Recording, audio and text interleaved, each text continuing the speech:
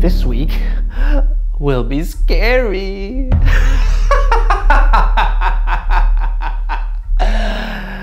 Yeah, it will be scary.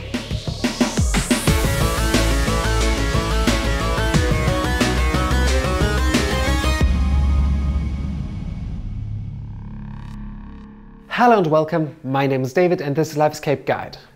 This room has been on my shelf for quite a while, since I played it before the corona situation escalated. I actually did a weekend trip to Prague with my girlfriend just 1 week before Germany and the Czech Republic went into lockdown. But since the Czech Republic allowed their escape rooms to reopen at the beginning of May, I think it's time to talk about this room, since it's one of the best I've ever played so far. So let's talk about Haunted House 2, Poltergeist, from the escape room company The Chamber in Prague. This room made it to the top 50 list of Top Escape Rooms Project 2019 and is one of the scariest rooms I've ever played. And I played it together with my girlfriend, just the two of us.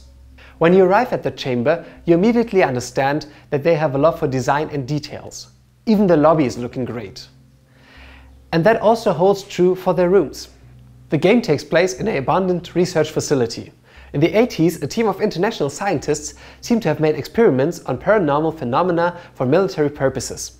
The whole operation was called Project Poltergeist. But the situation went out of control and the facility has been closed. Now it's been found again and it's on you to find out what happened. There is a long version of the story on the website. You can read it if you like. The room can be played with up to 6 people and is not appropriate for children. Before entering the room, each player gets a flashlight. You get one walkie-talkie to communicate with the outside, and then you enter the room. The door shuts behind you and the madness starts.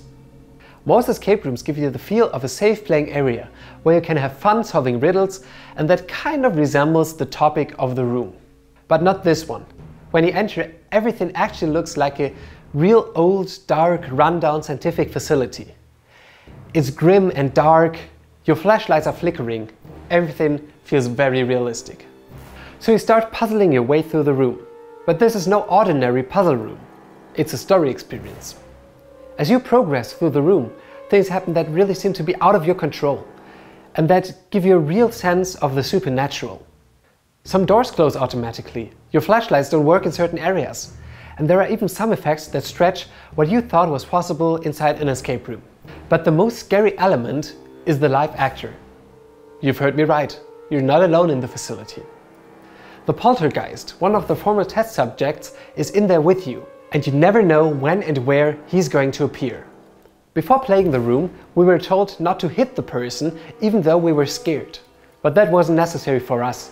There were moments in the game when we were cowering in a corner, screaming in fear and unable to move at all. That room was intense and thrilling in a good way. It really felt like being inside a horror movie. And I would probably not suggest it for people who have weak nerves. I never ever felt so relieved when making it out of a room, and we just made it in time. The riddles in that room were really solid and interesting as well, but what really made them hard is that it's so hard to think straight when you're scared to your bones. So, how would I rate this roller coaster of a room? I would give the puzzles an 8 out of 10, since they were really good. And for the design, I would give even a 10 out of 10, because the room just looked perfect. There was nothing that seemed to be out of place. And for the immersion, I would give it 10 out of 10 too, because this room really feels so real and alive. There's just nothing wrong about it. That makes a total number of 28, which is the highest number I've ever given on this channel so far. And I think the room deserves it. It's one of the most intense and mesmerizing experiences I've ever had inside an escape room. And definitely the most scary one. So if you happen to be in Prague, I think this room is an absolute must play. And after you've released all of your adrenaline inside the room, you can go and enjoy the beautiful city.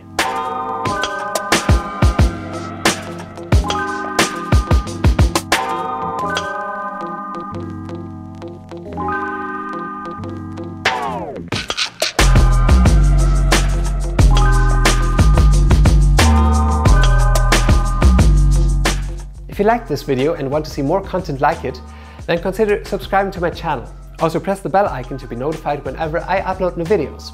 And if you want to watch a video now, you can click on one of them on my right. Then, see you next week.